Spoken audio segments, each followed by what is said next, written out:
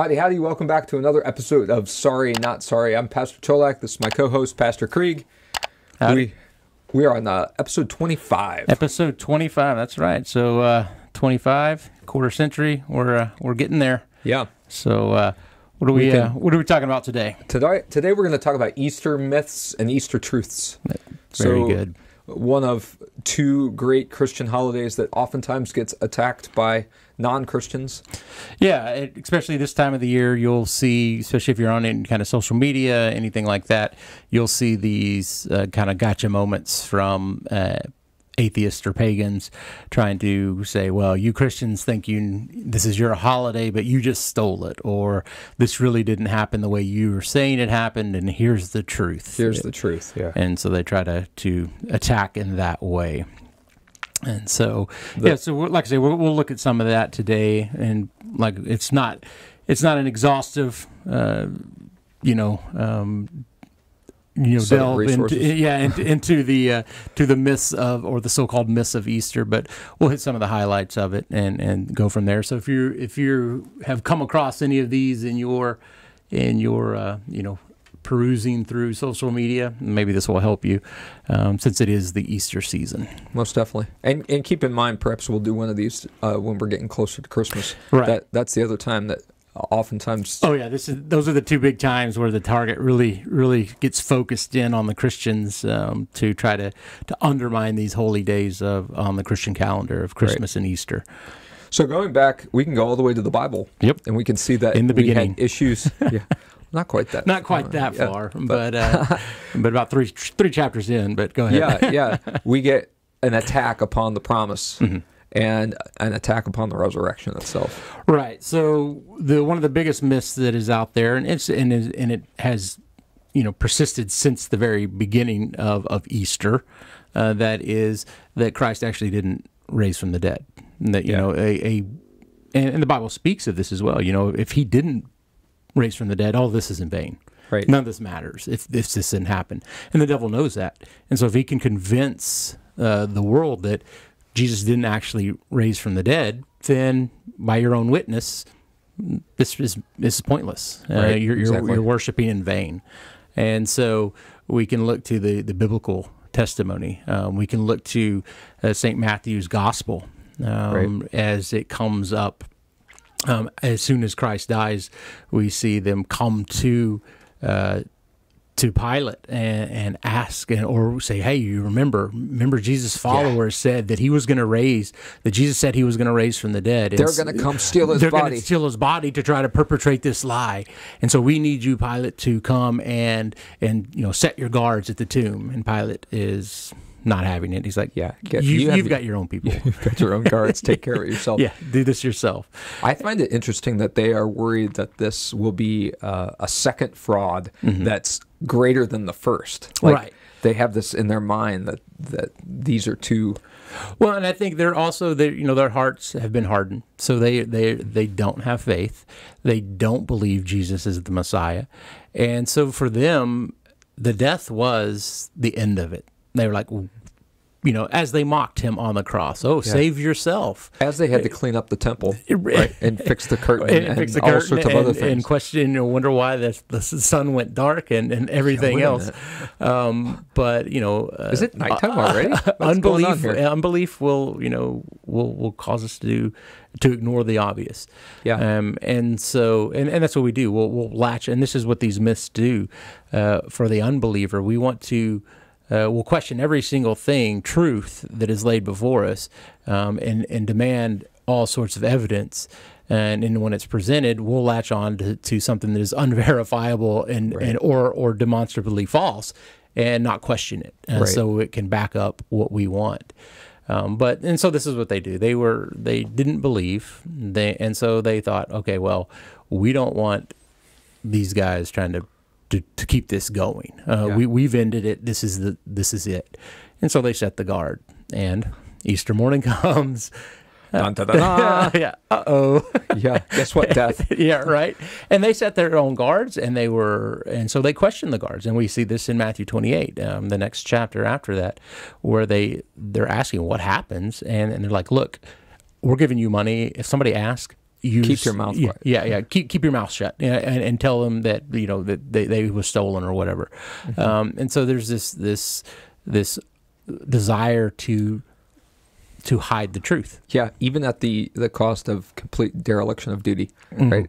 The embarrassment of we're guards guarding a dead man, and we still failed. We still failed. Sorry, we got the money. Yeah, exactly. And so that's pretty funny. So one of the very first myths right there is debunked by Scripture, and for someone who doesn't believe would say, well, you can't use your Bible to that's your own. That witness isn't reliable.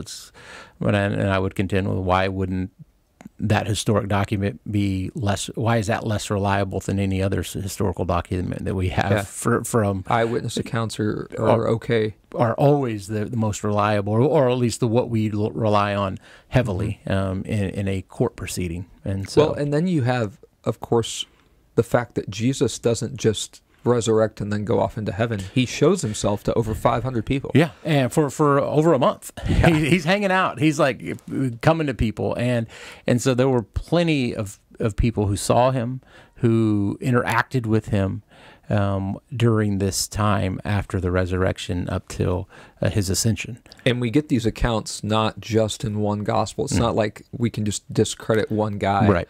But we have it in Matthew, we have it in Luke, in Acts, and Paul. Throughout, we see Jesus coming to us, or coming to his people, and to verify the truth of what he had said before, that he will conquer death. And remember, when you're talking to somebody about the Bible, oftentimes the world is going to consider it one book, and it's not. It's 66 books, right? And you have all these different accounts. Paul and Matthew didn't get along when the resurrection happened. Right. Yeah. You see this, and you see, Paul is or Saul at the time of the resurrection is a persecutor of the church. Doesn't like him. He's a Pharisee of Pharisees. He's there to trap. He's invested in it being a lie. He's invested in it not being the truth. Right. Because this threatens, if this is true, or if these, as he sees them, these liars, these disciples of Christ, are able to continue to perpetrate this fraud, then it undermines his authority as who he is and his standing in the Jewish community. And so he's no friend of these people. Oh, no. But Jesus comes to him. Yeah. And you. Yeah. Hey, you right there. I'm going to take your eyes away for a little bit, and then it's hard to kick against the goads, man. And so we have this continual evidence of the resurrection and proof of it. And so, and Paul's the guy who says, if he hadn't been raised, then our faith would be in vain, and all of this would be for naught. Right. And big waste of time. Yeah. And so he understood what it meant for him to, have been a persecutor of the church, to now to recognize the truth of the resurrection and what Jesus had said throughout his ministry, his earthly ministry, and what the witness of the Old Testament had led up to this moment as well. And so, that's kind of the first denial of the resurrection. But now what we see, tier. Right, and we see this in all sorts of forms. You see academics still writing about it today, as if it's a new take or something. But they're just plagiarizing the Pharisees in their own way.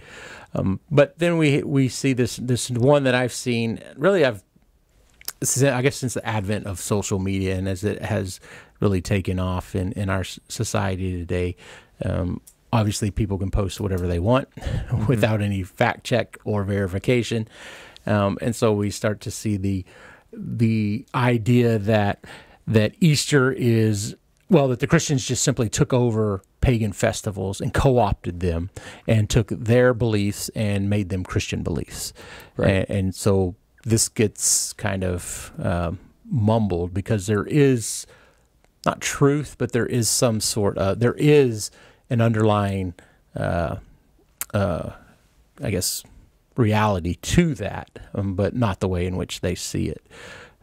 So the early church would build churches on pagan temples. Right. They would Stomp out the lie. Right. They would consecrate unholy ground for holy purposes. So you do have that. Mm-hmm. You do have that co-opting of paganism, if you want to call it that. It's not really co-opting, but it is a stamping out of it. And so oftentimes that gets pointed to as saying, see, y'all just took what the pagans were doing and made it your own. Not exactly. Not exactly. But, so one of them is, you took the pagan festivals and you made them Christian. And so the name Easter, this is a German one. Yeah, this comes from the Oester or Eoster of the Germanic god of the dawn, I guess. That this is just a co-opting of this pagan goddess, and the only actual historical record that we have of this is from the Venerable Bede when he writes the history. No, this wasn't in the history of the English people. This was, but when he writes, the name's escaping me, but it's in one of his tomes that he writes, and he talks about this, that it may have come from the name from that. And really, what he's saying is Oester is the this time of springtime.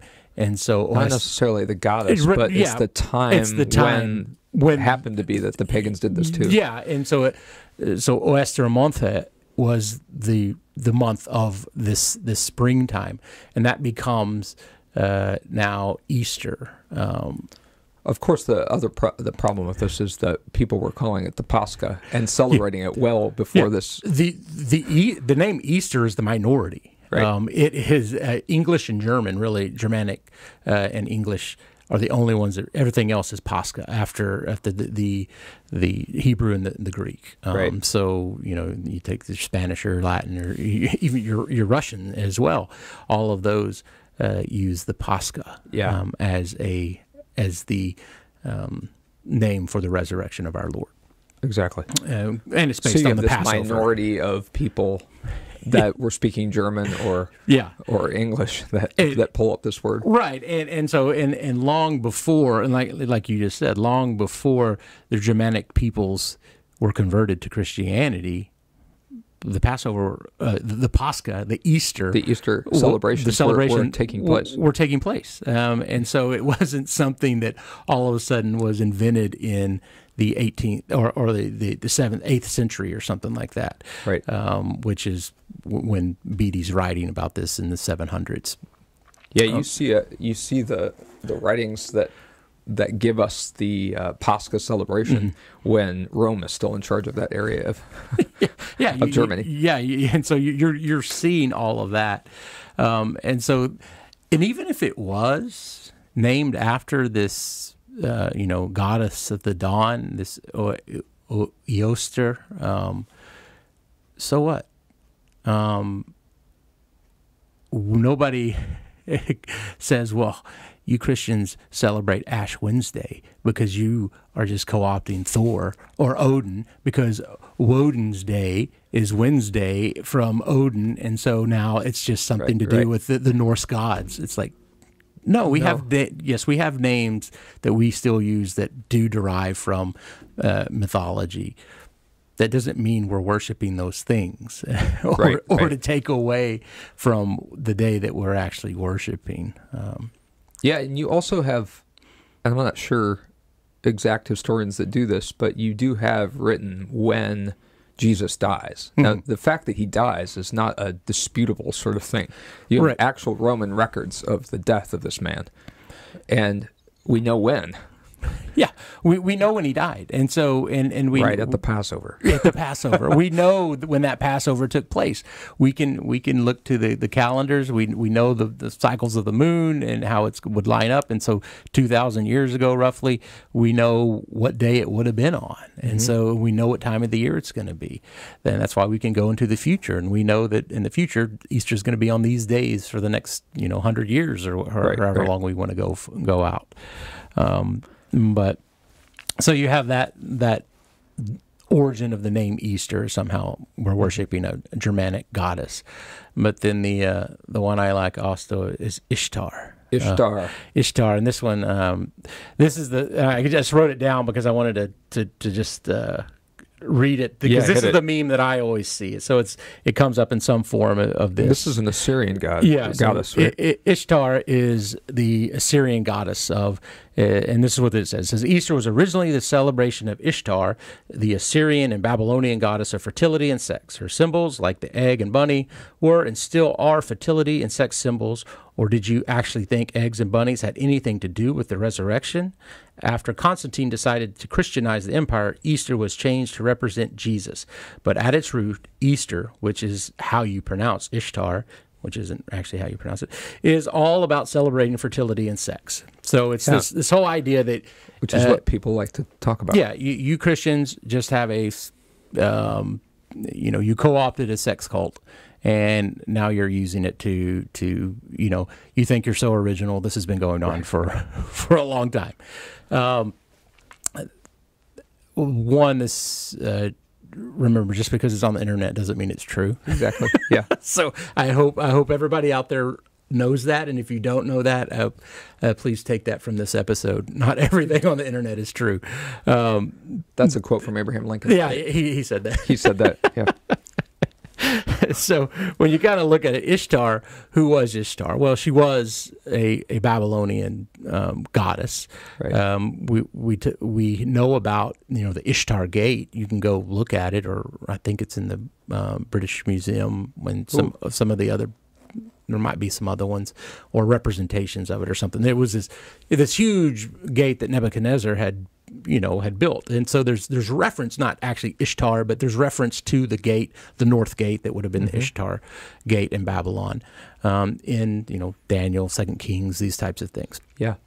So we know Ishtar was this goddess, but she wasn't just this goddess of fertility and sex. She was also a goddess of war and protection and fate and childbearing and marriage and a whole bunch of other things. This is a thing of Satan's work where he likes to pinpoint one thing and ignore all of the other. All of the other, yeah. Let's focus. Let's major in minors and just look at that one little thing and twist it. Right. Did God really say? And that's been Satan's MO from the beginning. And so, and then we looked in the second one. Well, Ishtar's symbol is the rabbit and the egg. There's no evidence of that.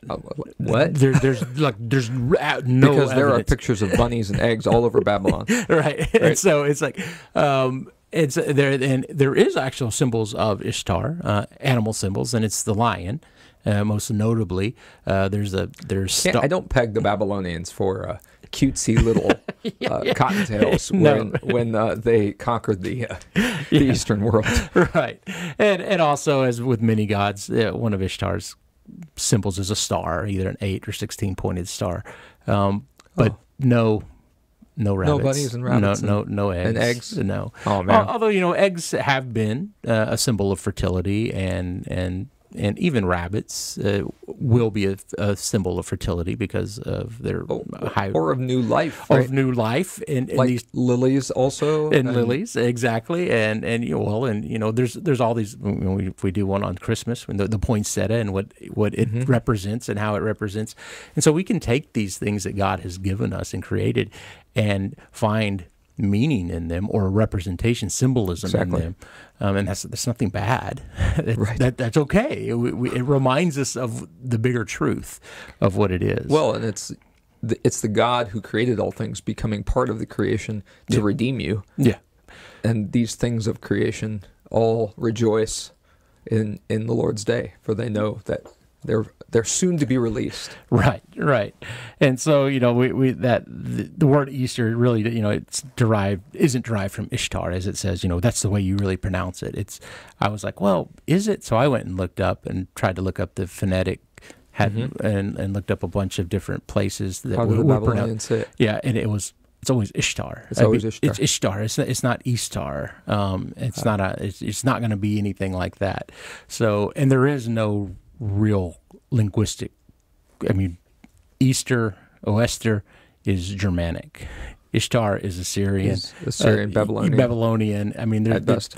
there's no crossover. It's the biggest stretch ever.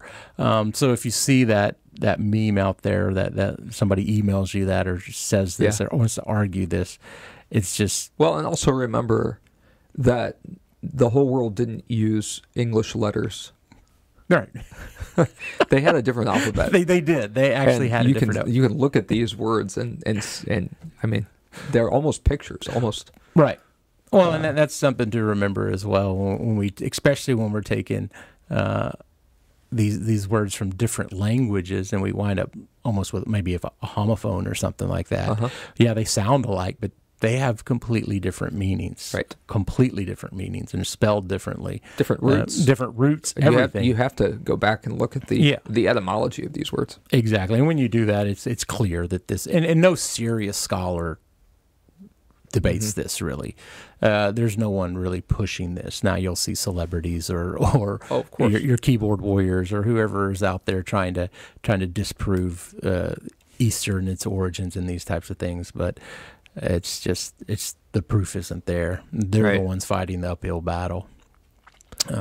So on the other side of the coin, then we have a whole bunch of Easter truths.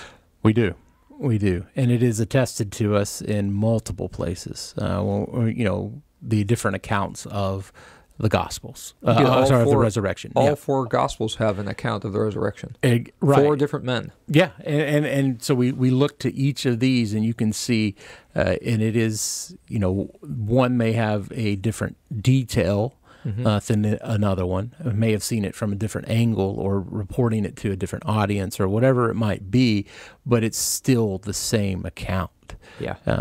It's still the same truth that, yes, Christ was, went before the Sanhedrin, went before Pilate, went before Herod. Was Barabbas was exchanged for him and was freed, and then he was crucified. He was walked there. Simon of Cyrene was carried his cross, and he was there with the 2 thieves and the centurion that they gambled for his cloths, and they pulled lots for his clothes, his garments.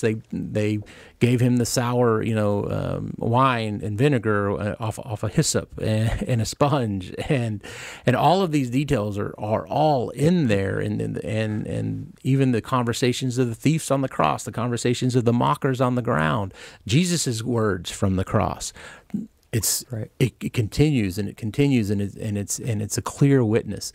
And then his death and what happens at his death. Yeah, we see the ripping of the curtain, the earthquake, the darkening of the resurrection of other people. Yeah, the opening of the tombs of those who had those patriarchs and saints of the past, and all of this is witnessed to throughout. And even Paul in Romans talks about it as Christ's resurrection and that we are buried with him and we will be raised. The beautiful baptism truths of why are you baptized, right? If you're baptized, don't you know that those of you who've been baptized into death into Jesus have been baptized into his death? Right. And if you've been baptized into his death, most surely you've been baptized into his resurrection. Right. And so it's tied there to the very beginning. Beautiful. And then you see the witness of those women afterwards that are at the empty tomb. You have the witness of the disciples that go and run to the tomb to see it and to see for themselves. And then later on the witness of Thomas, the upper room. Again they're locked in there, and he appears first to those 10, and then to Thomas the next time to the 11, and then as he goes throughout to the Emmaus disciples. Yeah, you look in Luke 25, right? 24. Is it Emmaus? Yeah. Okay, yeah. Luke 24. You see that as their eyes are opened whenever, and throughout. And he eats the fish and the honeycomb. Right. And you see that a ghost does not eat like I do. Right. Remember the Slimer scene in Ghostbusters? Where the hot dogs just goes straight through onto the floor. That doesn't happen. He's not a spirit. Yeah, he is raised in the flesh and blood, and the spirit. He is there. all the way to the ascension, where we see the witness through Scripture of him leaving and going to heaven to sit at the right hand. We have this continuously. So the truth, far more attested to than any myth that is out there. The truth of the resurrection is there. But ultimately, when we've talked about this in apologetics, unless the Holy Spirit has pricked your heart and you have faith, I don't care how much evidence. Say, Lord, Lord, without the Holy Spirit. Right. So it is going to be up to that faith that is going to grasp hold of that truth.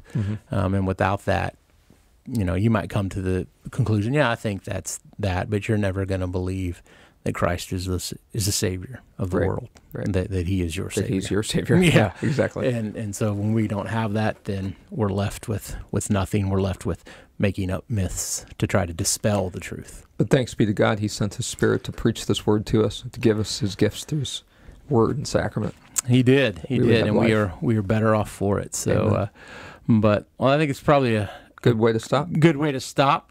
Did want to mention though, going forward, you might see a different format going forward. Maybe not next week. I don't know. We'll see how it plays out. But I have taken another call. The Lord has called me to Bethlehem Lutheran Church in William Penn, Texas, and so Pastor Cholak and I no longer will be serving as colleagues in the same church. We'll still be colleagues and brothers in Christ, but we want to continue this sorry not sorry. So we will be making that happen. It will be looking. It will look a little different since we're not going to be sitting together. As we'll be about an hour or so. I'm certainly glad you're not leaving the great country of Texas. Oh no, only a couple counties over. So birthplace of Texas, Washington County. So nice. Okay. But we will be continuing with sorry not sorry. So it may give us a couple of weeks till we figure it out. But we're not going anywhere. Yep. Wonderful. So, in the meantime, hit the like, subscribe, ring the bell, make it all friends, happen. Yeah. Leave a comment. It's good. All right. Well, all right. Until next week, I'm Pastor Kelly Krieg. Pastor Steve Cholak. God's peace.